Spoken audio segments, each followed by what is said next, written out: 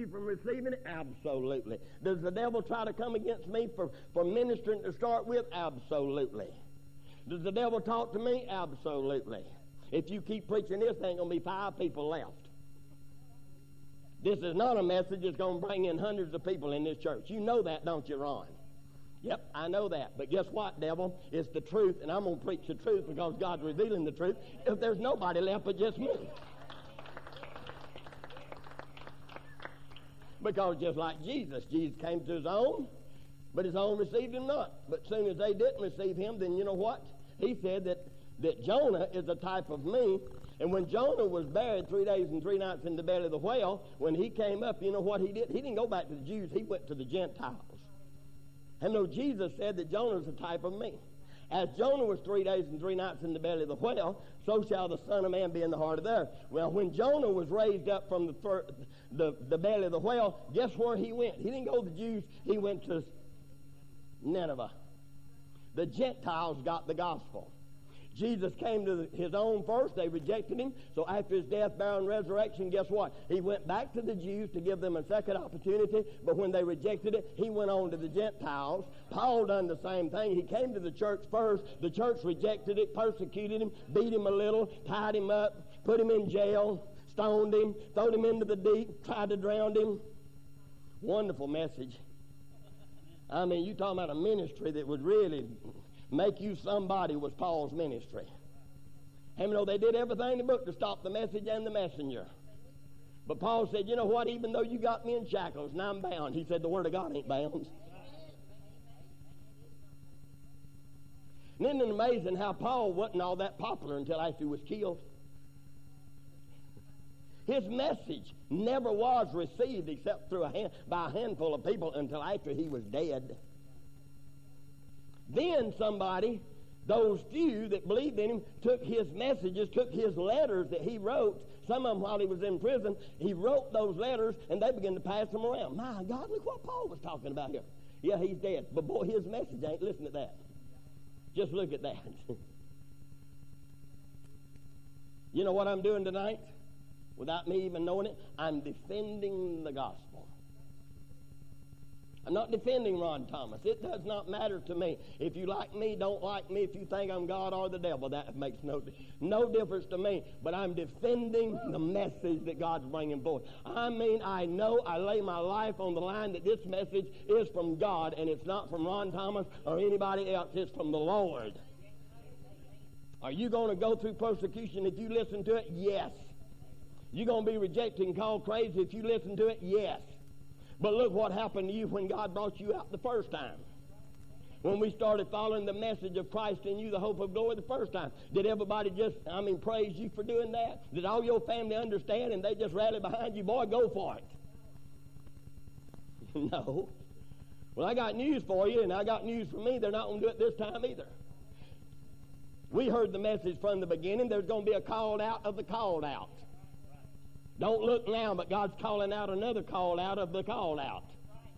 Are we going to be persecuted? Yeah, we're not going to be persecuted the first group. We're going to be persecuted the second group. The second group that was called out is going to persecute the called out of them. That's what it always is.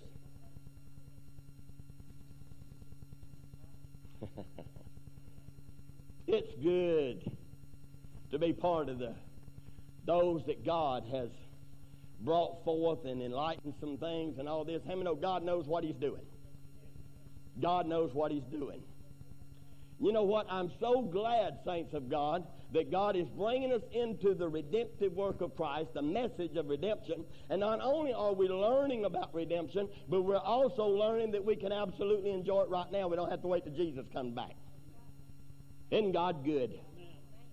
We don't have to wait until Jesus comes back to be healed. Don't have to wait till Jesus comes back to have the victory over the devil. Jesus is not coming back to whoop the devil for you. You got that, didn't you? Whoop the devil? I mean, Jesus didn't whip the devil. He whooped the devil. And he's done that once and for all and turned around and gave us authority and dominion over it, so I don't have to run around fighting the devil, trying to whip the devil. He's already whipped. The only thing I got to do is let the devil know where he is, and that is under my feet. And that ain't one of these days that we're going to have victory over the devil. One of these days, Boy, there's going to be an angel of heaven come down and bind that old devil and cast him into the pit and be bound for 1,000 years. And boy, won't it be wonderful then. Well, ain't that what the Bible says? Yes, it does. But you know what that word angel is? Look it up for yourself. It's number 32 in your Strong Concordance. It's not some angelic being, it's a messenger. Let me tell you something. The sons of God, the mature saints in the end time, is going to be the messengers that has authority and dominion that binds the devil like Jesus gave us authority over. We're not waiting for something. It's here now. It's here now. That upsets some religious people, but it don't bother me because they're upset. They just don't understand. They're still looking, they're still wandering around in the wilderness and climbing sand dunes and you know, and holding on till they finally get there. I got news for them. I'm already in Canaan land. I'm eating the grapes right now, and it's not raisins. Some people had a taste of grapes 40 years ago, and they've been hanging on to that pot of grapes until they ain't nothing but raisins and prunes. I got that from somebody the other day. Who was that talking about that? I thought it was good. I know some people are eating raisins and prunes in their Christian experience. I'm not eating raisins and prunes. I'm eating fruit off of the vine, fresh every day, because the Lord Jesus Christ is fruitful, and He's bringing it forth. Don't have to wait. They go to your neighbor and say, I'm tired of waiting. Y'all give up on me? They got tired of waiting.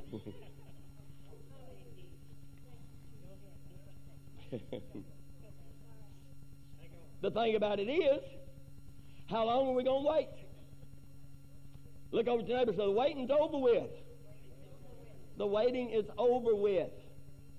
You know, a lot of people say, you know what?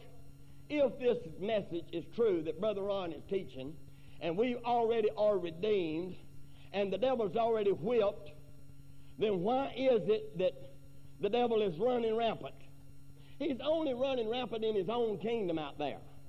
And you know why he's running rampant in the kingdom out there? Because the Bible tells us, Jesus said, you're the light of the world. You're the salt you're the salt of the earth. You're a city that's set on a hill that can't be hid. You know why the devil is running rampant? It's because the church is the salt, and we wind up in the salt shaker with a lid on it, and we can't get out. I tell you what God's getting ready to do. He's getting ready to shake some salt out in the world out there, and get some salt out there, and get the light out of the church, and get it out in the world where the darkness is. Because, you know, the only way in the world that darkness can prevail is absent from light. And the church is wound up inside of the church, and the Christians in the church cursing the darkness that's out there. Oh, boy, it's getting dark out there, ain't it? Boy, ain't it bad out there. Boy, have you heard what all the devil's doing out there? Man, I'm so glad I ain't out there. You know what the Lord is saying? Yes, the devil always runs rampant where there's no saints of God to stand up against him. Isn't that right? Satan will run rampant until the saints of God stands up and has authority, and know that we have authority. Say, no, that's as far as you go right there. Can we do it all over the world? God's going to start with us right now and learn to have authority where you are, and then as it grows, have our authority and our... We're waiting for Jesus to come back and whip the devil, put the Antichrist down, and destroy him with the brightness of his rising, and the sword that's going to come out of his mouth. Guess what? Guess what? The Bible says in Thessalonians that he is coming to be glorified in his saints. He's coming for the brightness of his glory to be revealed in us. Guess what? The word is coming out of our mouth and not some, Jesus way off. We're the body of Christ. He speaks through us today, and the Antichrist, or whatever you want to call it, is destroyed by the brightness of his coming and by the word that comes out of our mouth.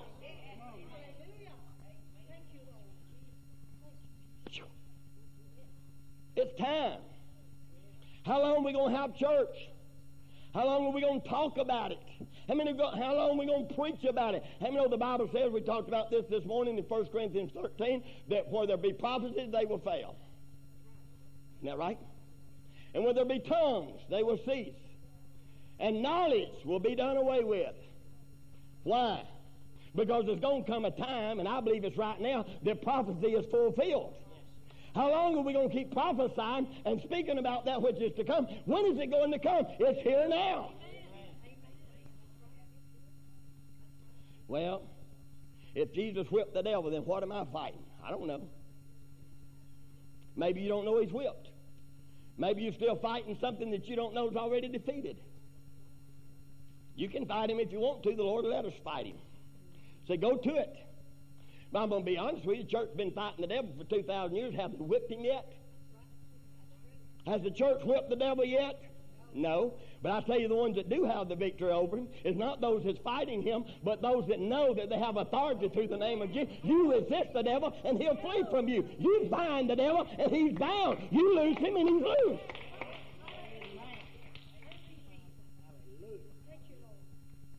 So what the Lord is doing is putting the picture of the puzzle together, like we were talking about earlier. And everything in the Word of God must fit into the pattern. Everything in the Word of God. You know, this revelation, that revelation. I've got my revelation. You got your revelation. Boy, this over here's got a wild revelation. Like we was talking about before, you can come up with any kind of revelation reading the Bible you want to. Amen. You can interpret the Scripture any way you want to interpret it. We can all go out and start our own church with nobody there but me, myself, and I. So that we'll all believe it like me and myself and I.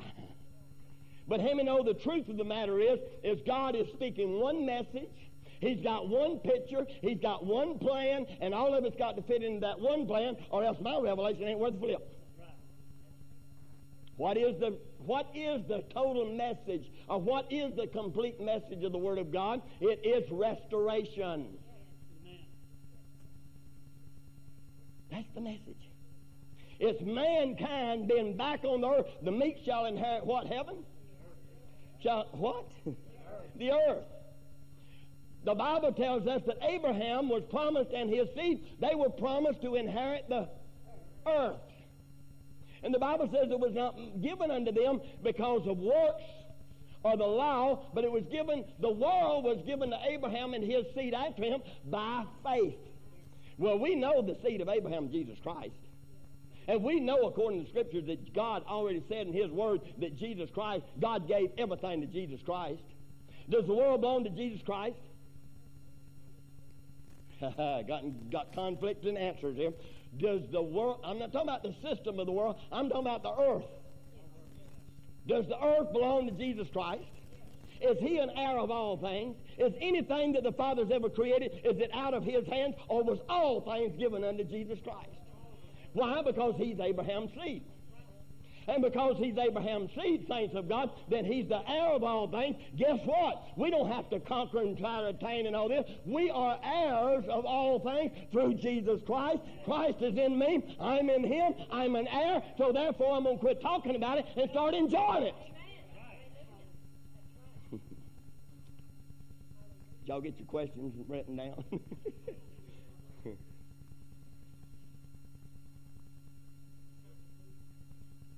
Well, I'll be honest with you. If I am healed, and I was healed, and you know, the Bible plainly says in 2 Peter, 1 Peter 1 and 24, 3 and 24, he tells me that He bore our sins in His own body, and by His stripes we were healed. Does the Bible not say that? Well, if I were healed and I am healed, then why ain't I healed? That's the question. You know, the saints, we question the truth of God's Word before we will question the circumstances around us that cause that a lie. Isn't that right? The truth of the matter is that we are the redeemed of the Lord. The truth of the matter is I'm the blessed seed of Abraham. Not trying to get blessed. I don't have to use my faith trying to get God to bless me. I don't try to claim the blessings or try to get God to do it. I'm blessed. Well, that's arrogant. Oh, no. I'm blessed when I ain't got a dime. I'm blessed when I don't have a home. I'm blessed if I got a car, if I ain't got a car. It ain't been long ago since I didn't even have a car. I'm still blessed. Why? Because the blessings is not measured in material things. I'm blessed anyway, but material things come and go. I'm still blessed. I don't look at somebody's car and call them blessed. I want to see what's inside of their heart to see if they're blessed or not. Because you can drive a brand new limo and have diamonds on every ring of your fingers. But the truth of the matter, that don't make you blessed. I tell you where you're blessed, when God calls you blessed. When God, everything you touch, God blesses it. When circumstances come, God works it out. When the devil comes in like a flood, the Spirit of the Lord raises up a standard. Whatever happens, I don't care what it is, you always overcome and triumph in Christ Jesus. That's being blessed.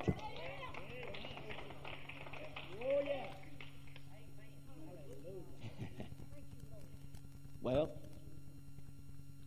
if I'm healed, why am I hurting? If I'm healed, why have I got this knot? Why have I got this pain? Why have I got these symptoms? Let's go to Matthew 13. Matthew 13. We'll talk about that tonight. Matthew 13.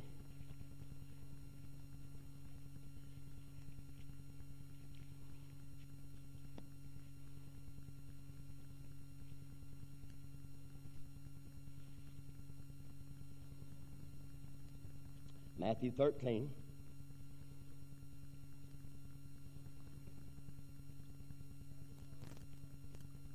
Now we know that starting with 18, he talks about the sower sowing the seed. And then he talks about that 19 is when one heareth the word of the what? The kingdom, and understandeth it not, then cometh the wicked one, and catcheth away that which was sown in his heart. This is he which receiveth seed by the wayside. This is what I was sharing earlier. Sister Mary Lou, Brother Ray was talking to us, said, you know, when we first started hearing you minister, I didn't understand. I really could not really see all the stuff and understand spiritually what you were talking about. But you know what she said? Because we stayed in here, kept listening to the word, praying for understanding and enlightenment, you know, what God did is bring the revelation to them. And boy, you can tell they got the revelation of the word in there. Isn't that right? But you know what? If she had been one like some people and listened to the word, and the word being taught and ministered and sown, it's sown in people's hearts, but then they get up and they walk out and say, you know what? I just don't understand that. I don't understand that. Guess what? There's a devil out there, an adversary. And he listens for you to say that so he can come and steal that word out of your heart because you didn't understand it. Do you understand how that you turn your TV on and receiving it? You know, this illustration is real simple, but you can receive pictures coming from Springfield or Little Rock. Can you understand that? Can you explain that to me? I don't have to understand it, and you don't have to explain it. You know what? I can turn it on and watch the picture and listen to watch the program and listen to what they're saying a long time before I ever understand it. I don't understand it, but I know it works. Isn't that right?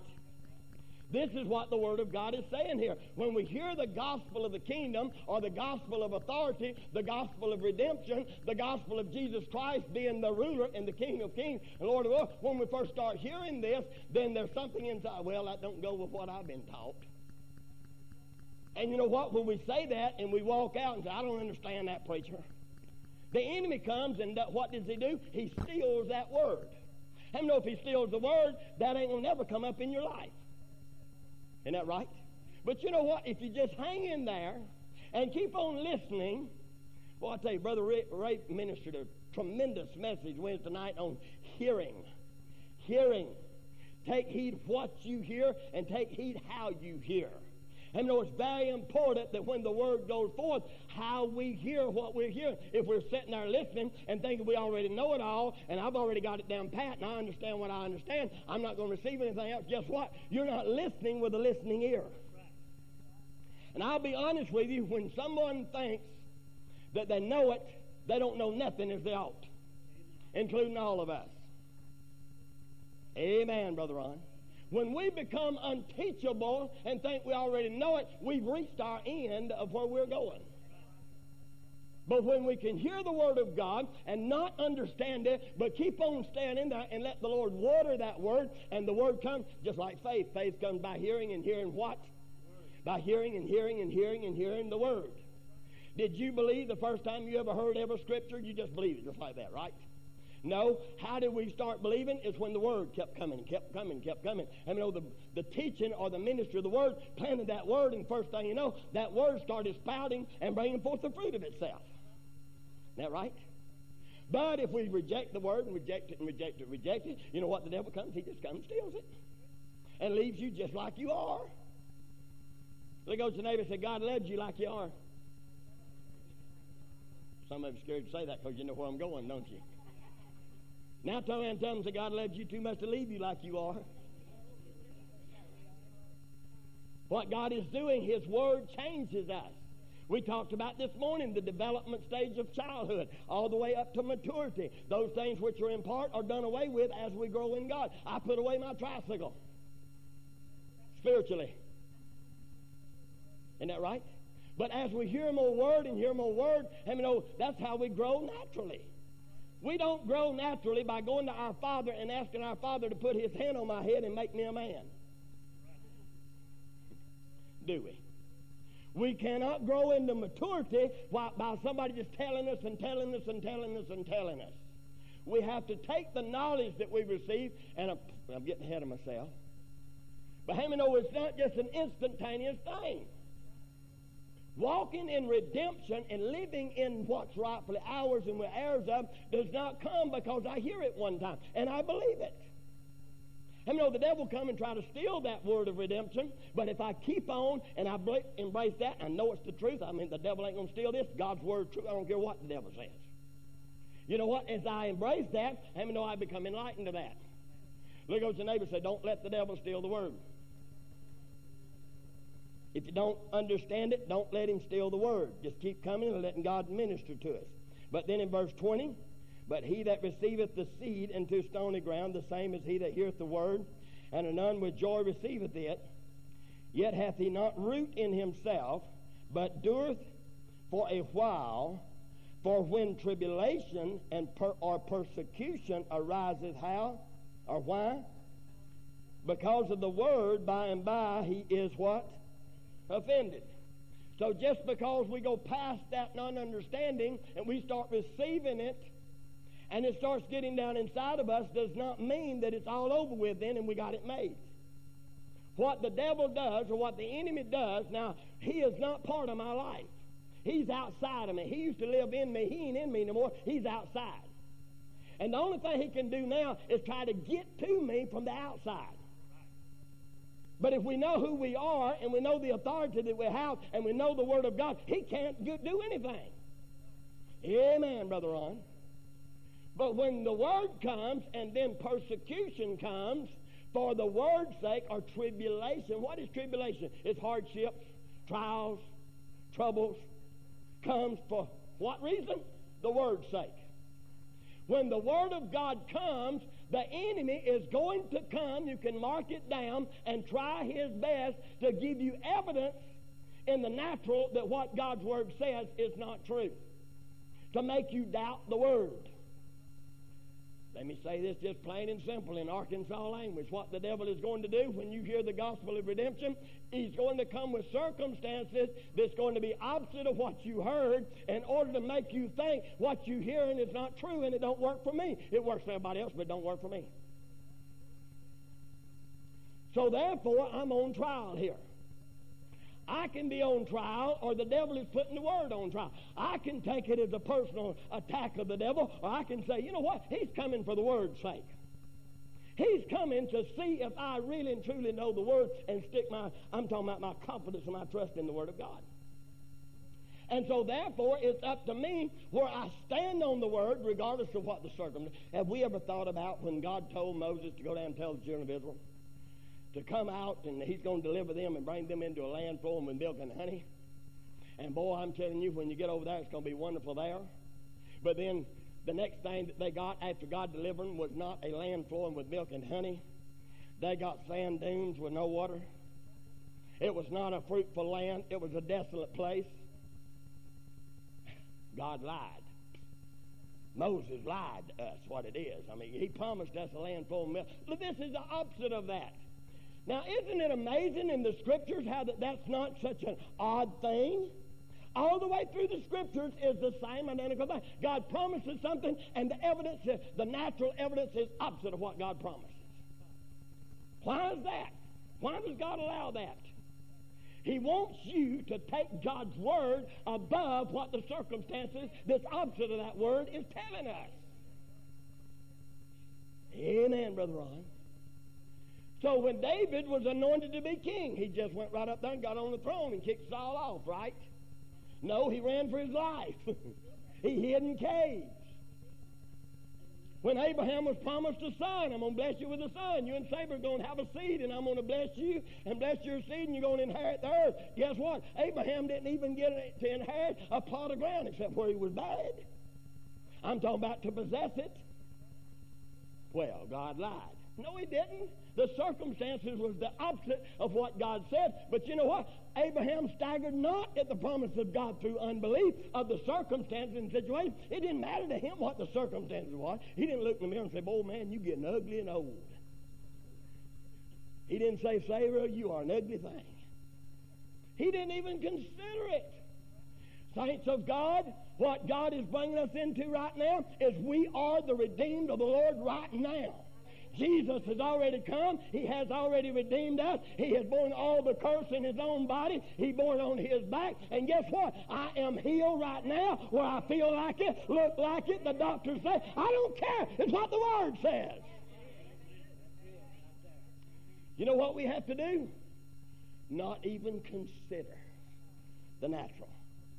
Well, how in the world can you say that?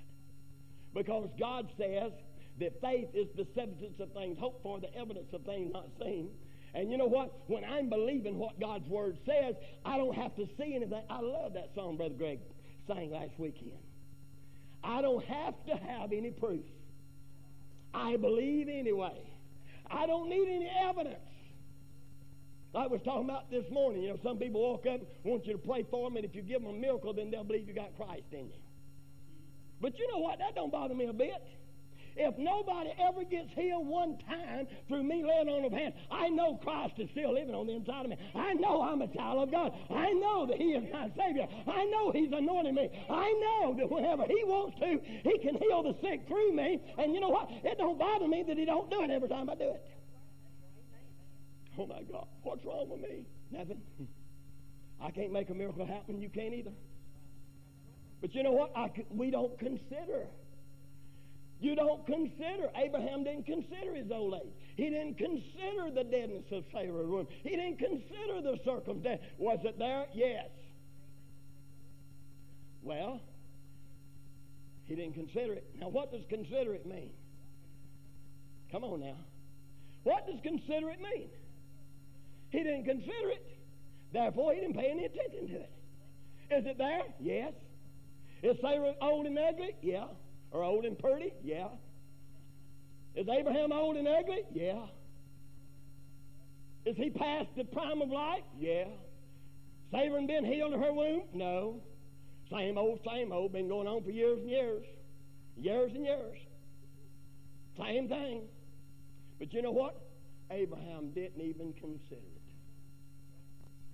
And you know what God is doing? We're the children of Abraham. I said, we're the children of Abraham. You know what that means? I am of the seed of Abraham. And you know what? When I'm a seed of Abraham, it don't matter how old and ugly I get. I read you, didn't I? You didn't think I picked that up, did you?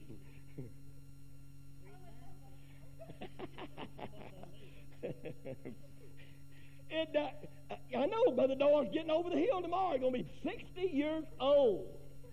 60. Let's all gather around and pray for him that he'll make it. The truth of the matter is, it does not matter. I tell you what, I've been hearing about the sons of God and manifested the sons of God and coming into the Jesus ministry and all this kind of stuff for years and years and years. What difference does it make? If you've heard it for 5 years, 2 years, or 40 years, or 50 years, it does not make any difference. What God's Word says, it's going to be exactly like He says. I don't care what I look like. I may be walking around one of these days wrinkled and I look like a prune, but it don't make no difference. God is not looking for a young spouse. He's looking for yielded vessels that will yield themselves and let Him manifest Himself through them. Don't matter. Well, you're getting over the hill. Well, how old was Smith Wigglesworth when God visited that old plumber? And all the history says that he was ugly as I am. He was ugly as a mud fence, they said.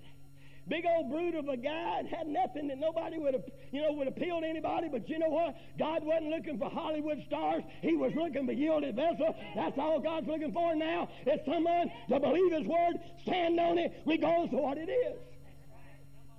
God has not promised us an instant miracle every time we pray.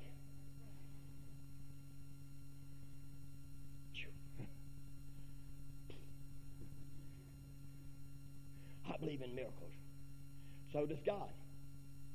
But one thing God has not promised us is an instant miracle every time we pray for somebody.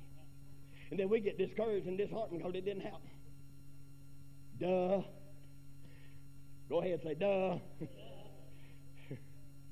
God hadn't promised us an instant miracle. He said, lay hands on the sick and they'll get an instant miracle. What did He say? They said, what?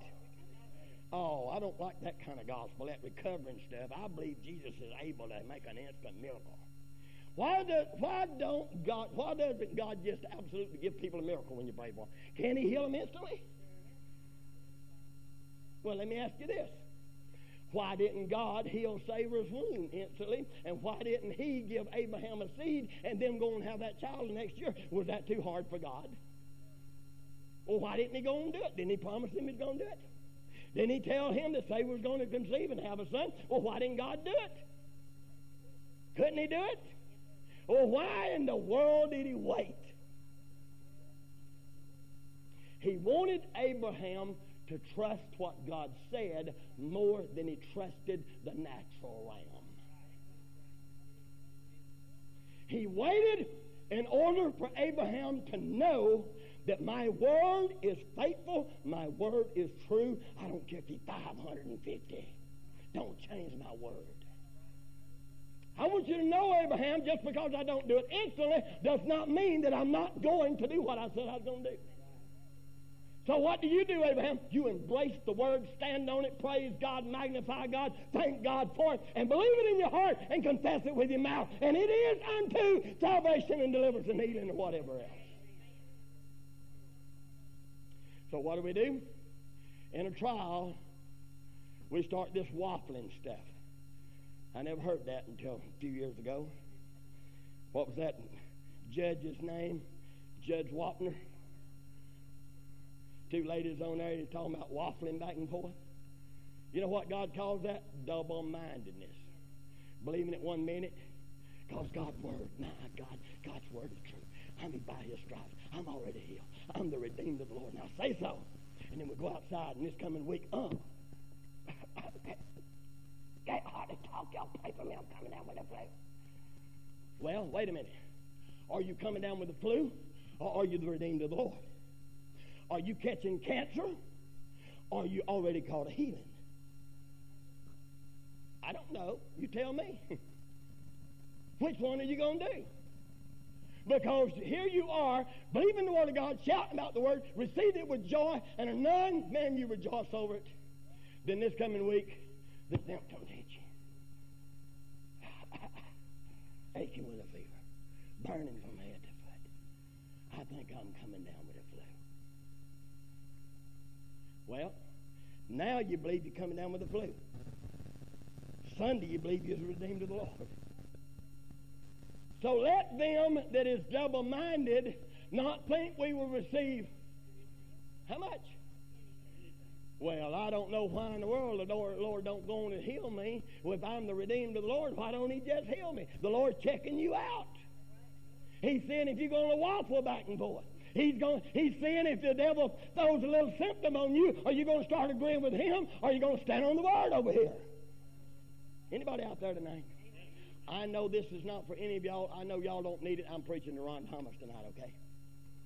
But it's the truth.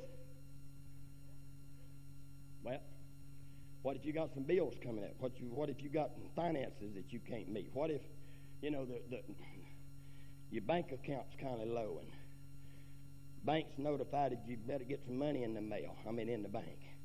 I know none of y'all have ever faced that problem. I have.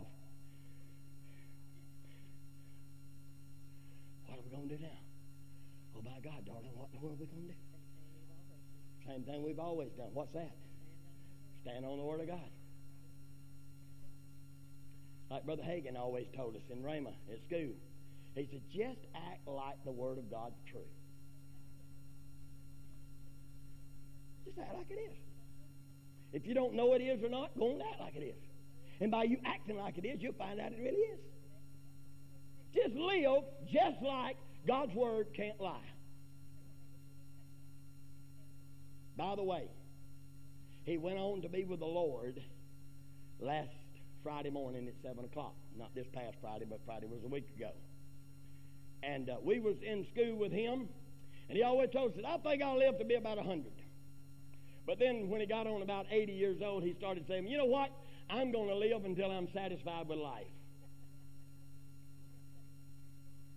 Then he started saying, I don't know if I want to live to be 100. But you know what he always said, and he always quoted it, and I believe it with all of my heart. He said, Psalms 91 says that the Lord will satisfy me with long life. So he's going to leave me here till I'm satisfied. When I'm satisfied, I'll go to sleep with my Father and go and be with the Lord. Guess what happened? 86 years old, sitting there eating breakfast with his wife, Aretha, that Sunday morning, and sitting there and he looked, eating his breakfast, looked up from his food, looked up at her and smiled real big and just heart stopped. No heart attack, all this disease stuff. No, he just went to be with the Lord. You know what Aretha did? Of course, she done like most of us would do. Man, she grabbed the phone, called 911. They came out there and, got him back and got him breathing again, stuck a tube down his throat. They kept his body breathing from then to the next Friday. But you know what? He's already gone to glory. And the reason I'm saying that is I believe with all of my heart, saints of God, if the Word says it, let's believe it. And if we believe it, then live like it. And if we live like it, we'll find out it really is true. But if I start doubting it, and I don't really know if it is or not, like we're talking about stepping out of the boat, we preached about dry boat sitters and wet water walkers about 3 weeks ago. We start to get out of the boat, where the waves are, and we start doing this, patting the water, see if it's going to hold us up before we get out. And though it ain't the water that's going to hold you up, what's going to hold you up?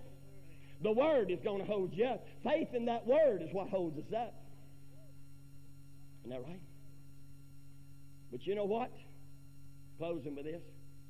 Headed that way. Slowing down for the finish line.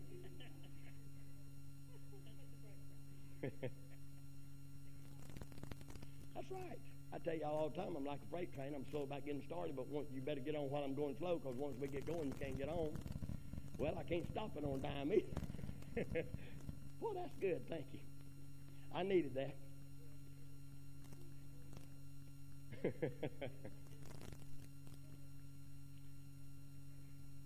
What was I saying? Let's all stand and go home.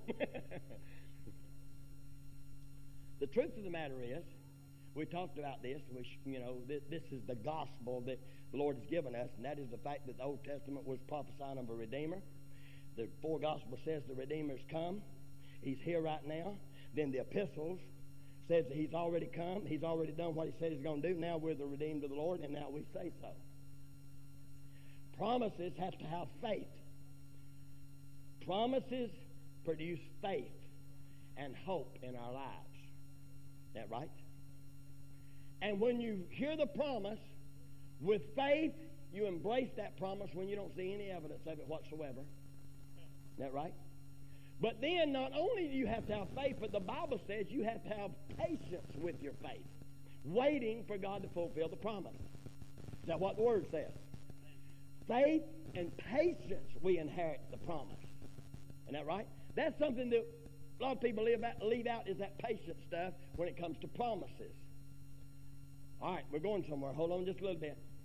That is the fact that what we're talking about, what we talked about last weekend, that is the fact that we're not waiting for promises anymore. The promises has been fulfilled in Jesus Christ.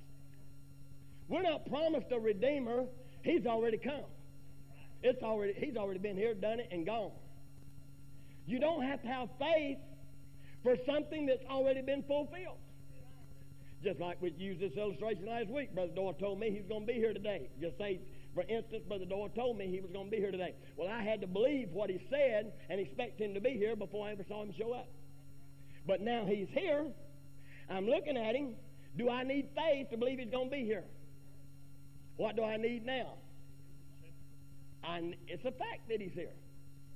The promise is fulfilled, and now the promise has become a what? A fact. Now, it's a fact. Now I don't need faith to believe that. Now I believe that he's here. Isn't that right? I don't have faith to believe that Jesus is coming. I don't have to have faith to believe he's going to redeem me. I don't have to have faith to believe he's going to heal me. Now I need to believe that he's healed me. Already past tense. I said it's past tense. Well, let's go back to what we was talking about to start with, because this is the nugget, or this is the crux of the message tonight, and that is the fact that if my healing is a fact, and it's finished facts. It's not a promise. What is happening to the church today, we're taking facts and we're using them as promises. Promise of the Redeemer coming and bearing the stripes for our healing was in Isaiah 53.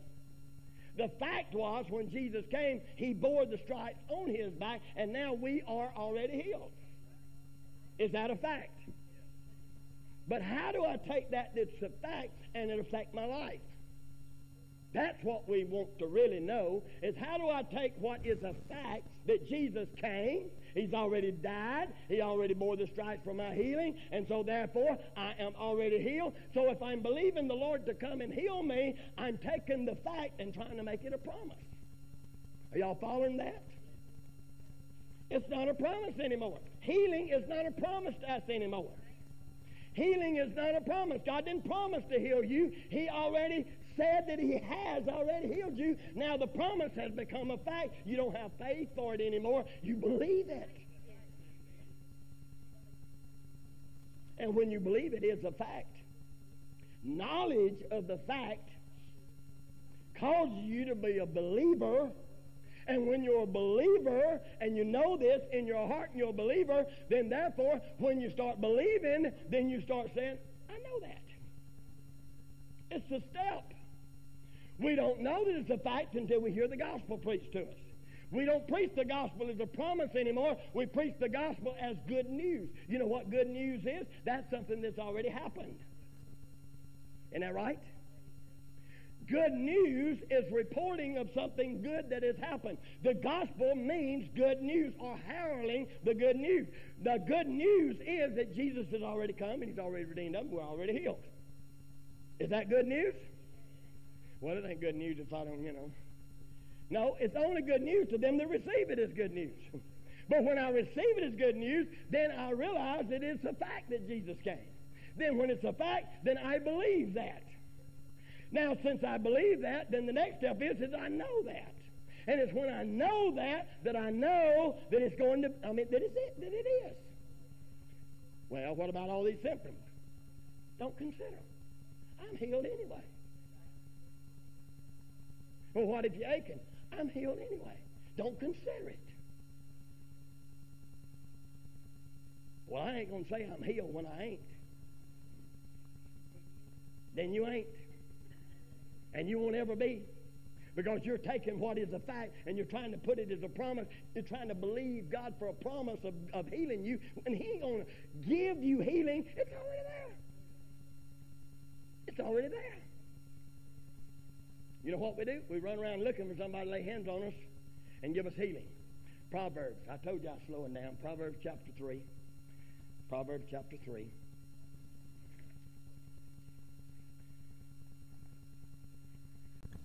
Because if you're double-minded, you don't get anything from God. Well, that leaves me out because I'm double-minded. You know what a double-minded person needs? The only thing they need is more truth to persuade them of the truth. If I'm double-minded back and forth, I'm living by my soul feelings one minute and living by what the Scripture and the Spirit says the next. What I need is more anchoring in what God says. Anchor my soul in the truth. And if I really and truly get in the truth and know the truth and believe the truth and know the truth, then you know what? The truth supersedes these evidence of things over here. This lies against the truth of God's Word. The Bible says, mightily grew the Word of God, and the Word prevails. Isn't that right? He says, trust in the Lord with all of your heart. Lean not unto your what? Your own understanding over here. What is your understanding? Well, I'm hurting. I got symptoms. The doctor says this. The doctor says that. This other stuff that my understanding is telling me. I'm telling you something. If you got symptoms and you're going to the doctor to get him to absolutely confirm that you got a disease, you'll probably get it. Well, let me say that again. If you've got symptoms and you go to the doctor, are you against doctors? Absolutely not. They will confirm what you're believing, one way or the other. If you believe you got cancer, the Bible says, as a man thinketh in his heart. But if you believe you're healed and redeemed of the Lord, then guess what? You're going to go to the doctor, and the doctor ain't going to find nothing. But don't get mad at the doctor when he can't find anything because you're redeemed, and then go to another doctor and keep going to the doctor until finally somebody confirms to you that you got it.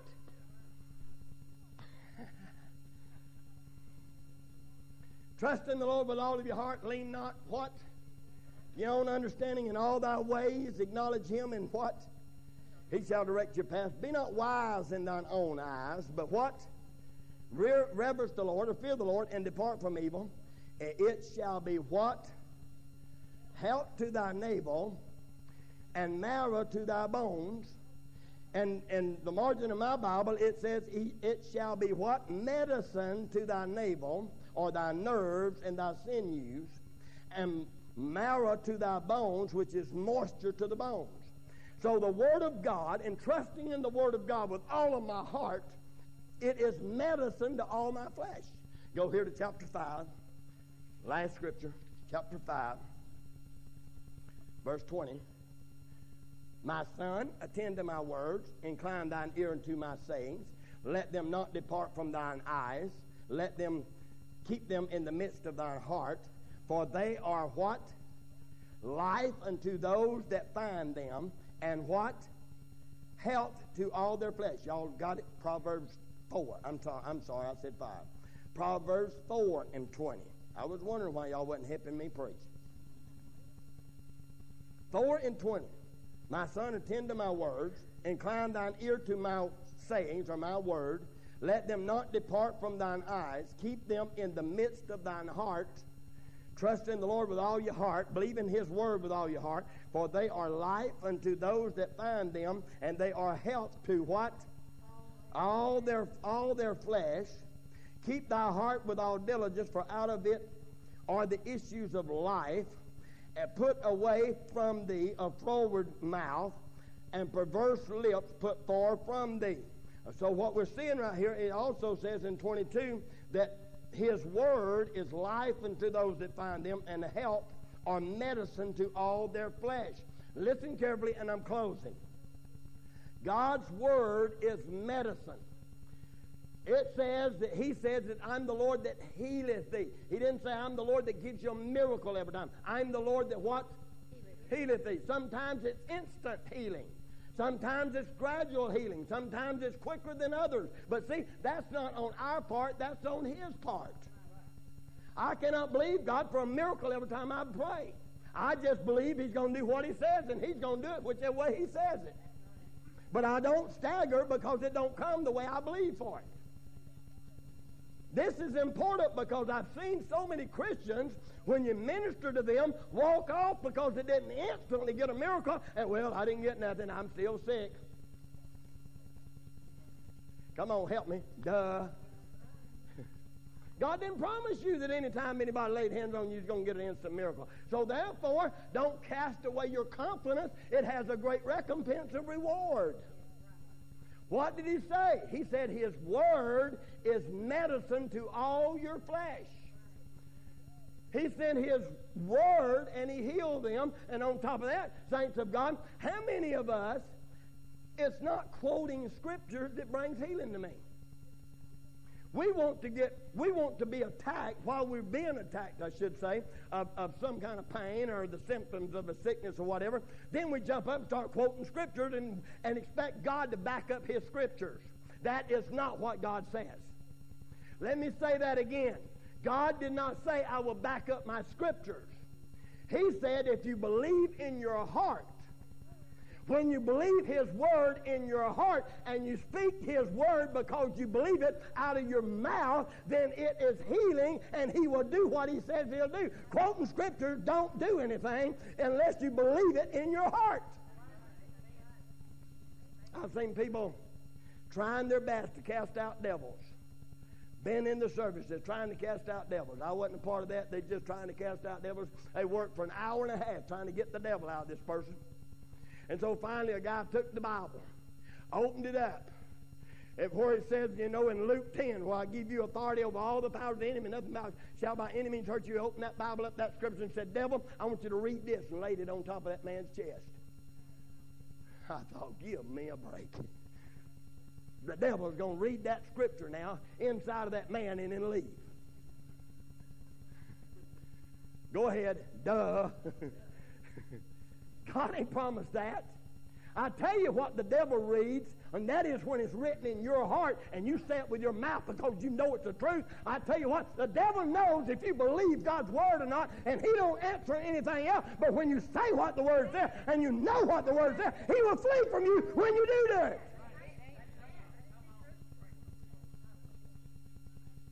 The word, when we believe it with our hearts, plant it in our hearts, embrace it inside, know it's the truth, know it's the fact, know what God's word says, and believe it and become, I know that. I like that old saying, it's a no-so salvation. No-so salvation. Healing has to be a no-so healing. Not, I hope it does. Maybe it will. I'm going to get them to pray. Probably nothing happens. No, you probably ain't going to get nothing. Come on, unless God just absolutely has pity on you. Amen, Brother Ron. But what is it? His word, when it's believed, it is life. It is life to all of my body. It's life unto my life in every area. It brings life.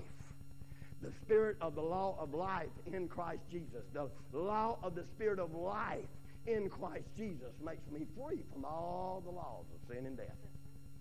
The word. Then you turn right around, he says it's medicine to all of our flesh. But you know what?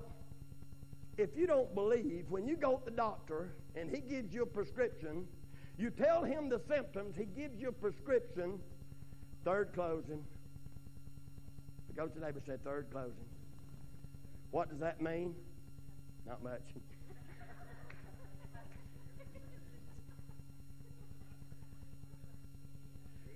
But what do you do with medicine? What do you do with medicine? If his word is medicine to all of my flesh, does that mean that I take one scripture and I eat that and I'm instantly healed? No, he didn't say that it's that the word of God is an instant miracle. He said it's medicine. It's healing to all of your flesh. It's health.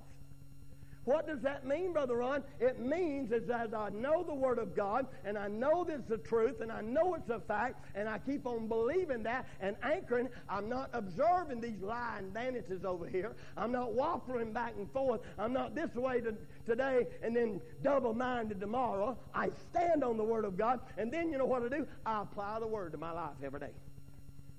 I don't get up and read scriptures every day and try to quote this scripture and try to believe it. No, the Word is in my heart. Do I read scriptures every day? No.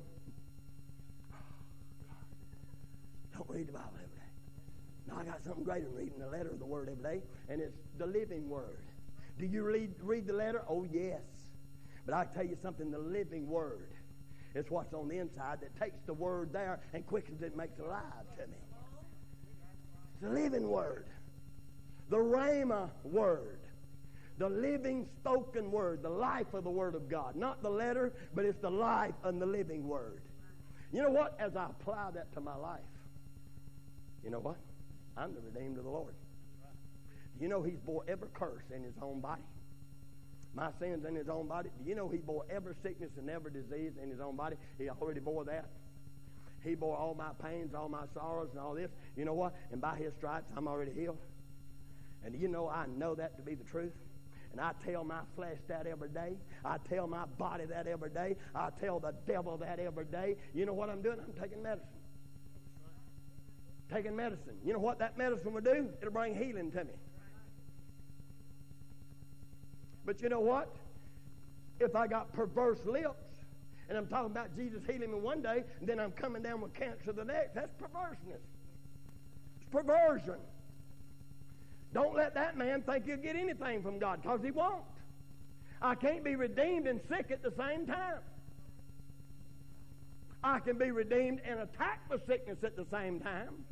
But just because I'm attacked with, just like Brother Hagin said.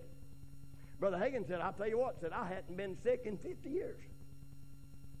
And that was back in 1992, he said that. 90, 91, 92. He said, I hadn't been sick in 50 years. Hadn't took an aspirin in 50 years. Hadn't been sick in 50 years. My Lord, I couldn't say that. I didn't think I could ever say that. But you know what? I thank the Lord that He went and come back with this other. It's, you know what? It's not that I hadn't had many opportunities. He said, I've had a bunch of opportunities to get sick. He said, I've been attacked a bunch of times. He said, I just wouldn't receive it. Anybody out there? So, are you going to keep getting sick for 20 years? Or are you just going to, are we going to stand our ground and say, I'm the redeemed of the Lord. I ain't been sick in years and I ain't fixing to be sick. Why? It doesn't mean that I might not be attacked with sickness, but I ain't got to accept it and take it and believe it and confess that rather than the Word of God. What do you do with medicine? You read the prescription and you read the instructions. You read what it says. If it says take 2 pills daily before meals or after a meal, don't take them before meals because you're probably going to make you sick. Anybody out there? If it says take it 3 times a day, I'm going to be honest with you. If you don't believe the medicine's going to do you one drop of good, you just wasted your money. Because it ain't the medicine. The medicine without faith is worthless to you. If it helps you, it's going to be an accident. That's the truth. But if you really believe, the doctor said, if you take this, that'll be gone in 10 days. You know what? If you believe what he said, you're going to take that for 10 days and expecting it to be gone in 10 days.